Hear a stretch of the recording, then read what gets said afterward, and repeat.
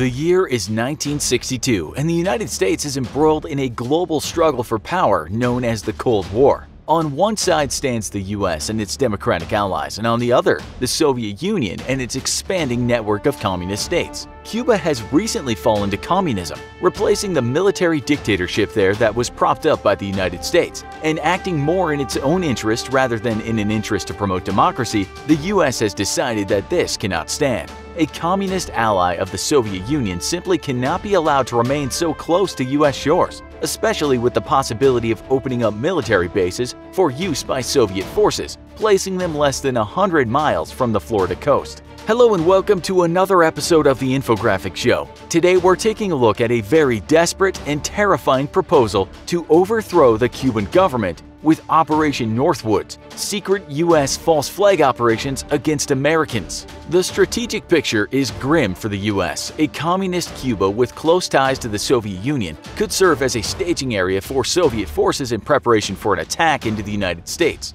This is a position the U.S. has not been in since the War of 1812. And after the burning of the American capital at the hands of the British, the U.S. military has vowed that no enemy shall ever set foot on American soil again. Yet now there's the potential for hostile Soviet forces to be based just a few dozen miles from Miami.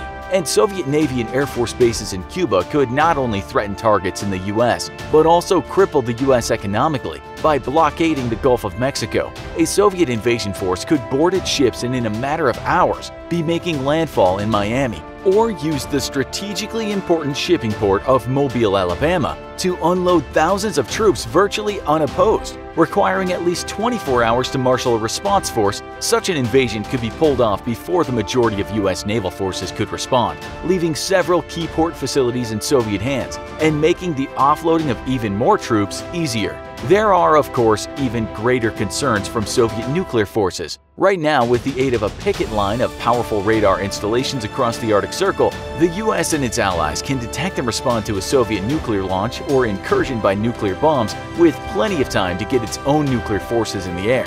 Any Soviet forces located in Cuba, though, could strike deep into U.S. territory well before America can respond. And its fighters would have practically no chance to stop Russian nuclear bombs striking into Florida, Alabama, Georgia, or Louisiana. Then there's the fear of Soviet ballistic nuclear missiles, which could be launched and strike their targets in a matter of minutes, potentially knocking out the U.S.'s ability to respond and leaving America completely vulnerable to a total defeat of World War III. For the United States, it's clear a communist Cuba cannot be tolerated. And almost as soon as Castro takes power, plans begin to depose him. In 1962, the United States launches Operation Mongoose, which will become one of the most ambitious and flat-out crazy intelligence operations in all history. Mongoose will pull together all the various arms of the U.S. intelligence services in a bid to figure out ways to either replace Castro, outright kill him, or at the very least diminish his influence. Nothing is too crazy to try. From exploding seashells placed by Navy divers at his favorite beaches to the training of one of his ex-lovers to murder him mid-coitus, there's no avenue too out of the box to explore. The CIA even considers exposing the leader to high levels of estrogen and chemicals that'll make his hair fall out, all in the hopes that Castro's rugged, manly persona could be turned into a whiny, overly hysterical, emotional wreck with breasts. That's right, the CIA tried to defeat Castro by giving him breasts. You heard that correctly, and you heard it here on the Infographics Show. Yet, while CIA spooks were coming up with all sorts of crazy and zany ideas to either kill or humiliate Castro on the international stage, the Joint Chiefs of Staff, supreme commanders of the various branches of the U.S. Armed Forces, had a much more straightforward idea. They say that to a hammer, every problem looks like a nail, and the U.S. military is very much a hammer, and Castro was very much a particularly troublesome nail. At first, they floated the idea of simply bombing Castro, not secretly, the way the CIA planned to do in a bid to avoid international outrage, but much more overtly with a strike by military aircraft. Short, sweet, and very much to the point. Within seconds, Castro would be less a bothersome nail that needed hammering and more a floating cloud of ashes. When the Joint Chiefs were reminded, however, that this was not the way the US did things, they realized that if they wanted to kill Castro dead, and they definitely did, then they would need an excuse to do so. Thus, the Hammers decided to get sneaky and came up with one of the most morally abhorrent plans to remove Castro from power in U.S. history. With the CIA elbows deep in Operation Mongoose, the official codename for the removal of Castro, the Joint Chiefs decided that the best way to kill or remove Castro would be through military force. Yet an unmerited invasion of Cuba would have not just disastrous political consequences, but would never be supported by the American people themselves. The U.S. would need a reason to go to war against the tiny island nation, something that every American could get behind and support. Under the codename of Operation Northwoods, a series of plans to justify the invasion of Cuba were drawn up. Known as false flag operations, the Joint Chiefs drew up a series of plans to conduct hostile operations against its own military and civilians, as well as those of neighboring nations, while making it look as if the attacks were being carried out by Cuban operatives. To achieve their ultimate objective of a Cuban invasion, the Joint Chiefs made the following proposals, all to be carried out by clandestine American agents. Number 1. Attacking Guantanamo Bay Naval Station, either with teams of fake commandos who would then be captured, or by lobbing mortar shells into the installation from outside of its boundaries. Aircraft could be purposefully set on fire and sabotaged by individuals inside the base, and a ship, either a real Navy ship with actual sailors aboard or a drone ship, could be blown up in Guantanamo Bay itself, with the blame falling on Cuban military forces. This would be purposefully reminiscent of the Remember the Maine incident in 1898, where a U.S. battleship was sunk in Havana Harbor, with the death of 260 American soldiers. The incident helped spur the American public to support a war against Spain and secure Cuban semi-independence. Number 2. The Pentagon would foster a homegrown terror campaign in Florida, Washington, and possibly other cities, all perpetuated by fake Cuban operatives and blamed on Cuban refugees seeking haven in the United States. This would include the gunning down of American civilians on the street and the planting of bombs in public places,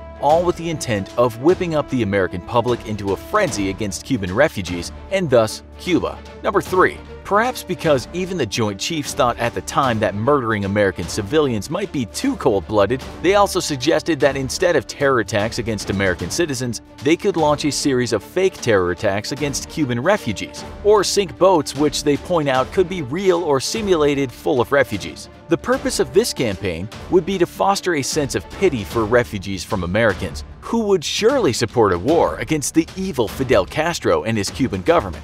Number 4. Supporting Cuban efforts to subvert governments of Haiti, Dominican Republic, Guatemala, and Nicaragua. The U.S. was fully aware that Castro was secretly funneling aid to guerrilla movements in those nations, in the hopes of expanding communism across the Caribbean. The Joint Chiefs suggested actually helping those plans along and exposing them so as to draw international consternation against Cuba and justify an invasion in the name of keeping the peace. The plan listed as an example raids by the U.S. Air Force flying fake Cuban B-26 or C-46 aircraft into the Dominican Republic, where they could launch attacks against sugarcane fields, even using Soviet incendiary munitions. These attacks would be supplemented by fake messages from Cuba to the communist underground present in the Dominican Republic, and even shipments of weapons and explosives which could be conveniently intercepted on the beaches. Number 5. MiG-type aircraft flown by U.S. pilots could be used to harass civilian airliners or attack surface shipping vessels. Military drone aircraft could be targeted and destroyed by these fake MiGs in order to add to the credibility of the Cuban threat. The plan acknowledges the difficulty in procuring a real MiG, but notes that a credible copy could be developed in just about 3 months. Number 6. Hijacking attempts against air and naval craft by fake Cuban operatives, which were of course designed to fail or succeed only temporarily. Number 7. The shooting down of a chartered civilian aircraft, which would be secretly a repainted U.S. Air Force plane. The aircraft would be remotely piloted, and in the press the American people could be told that it was full of U.S. college students off on a trip to South America. This plan involved the drone aircraft in a real aircraft, which would really be boarded by fake passengers. The drone aircraft would rendezvous with the real aircraft at a determined location off the Florida coast, and the drone aircraft would then continue flying the flight path filled with civilian aviation agencies. The real aircraft would immediately dive to minimum altitude and fly back to an auxiliary airfield in Eglin Air Force Base, with the fake passengers offloaded. Once flying over Cuba, the drone would transmit a mayday with a pre-recorded message saying that it was under attack by Cuban MiGs, and then the drone would be remote detonated via radio. This would allow civilian radio installations around the Western Hemisphere to tell the US what had happened, rather than the US itself trying to convince people of what happened. Number 8. While just 15 to 20 miles off the Cuban coast, a US Air Force fighter jet would radio a distress call, saying he was being attacked by Cuban MiGs. The jet would then dive to a minimum altitude and fly back to an auxiliary airfield in Eglin Air Force Base, where the jet's tail number would be changed and the pilot, flying under an alias, would resume his real identity and rejoin his real squadron. Then a US submarine would secretly disperse jet parts and a parachute off the waters of Cuba, as if to make it seem like a US Air Force jet had really been shot down. The Joint Chiefs quickly took their proposal straight to President John F. Kennedy, who read through the briefing document and immediately denied it. Appalled at the lengths to which the Joint Chiefs were willing to go to justify an invasion of Cuba, President Kennedy would go on to fire General Lyman Lemnitzer, chairman of the Joint Chiefs of Staff. Though Operation Northwoods would have indisputably achieved its objectives of giving the US a pretense to go to war against Cuba, President Kennedy could not stomach the sheer horror of some of what the Joint Chiefs seemed ready to do in order to get their invasion. Kennedy's strong and immediate reaction to Operation Northwoods would go on to make the Joint Chiefs believe that he was soft on Cuba and create a rift between himself and the military, which would last until the Cuban Missile Crisis. Thankfully, once again, President Kennedy would stand up to the Joint Chiefs during the crisis and reject the use of force, potentially saving the world from World War III. In the end, Operation Northwoods was an immoral and un-American proposal to justify a needless war, and proof of why civilian leadership of the military is vital for the health and well-being of any democracy. Do you think Operation Northwoods would have actually worked? Also, make sure you check out our other video, Breaking the Iranian Embassy Siege, Operation Nimrod. Thanks for watching, and as always, don't forget to like, share, and subscribe. See you next time.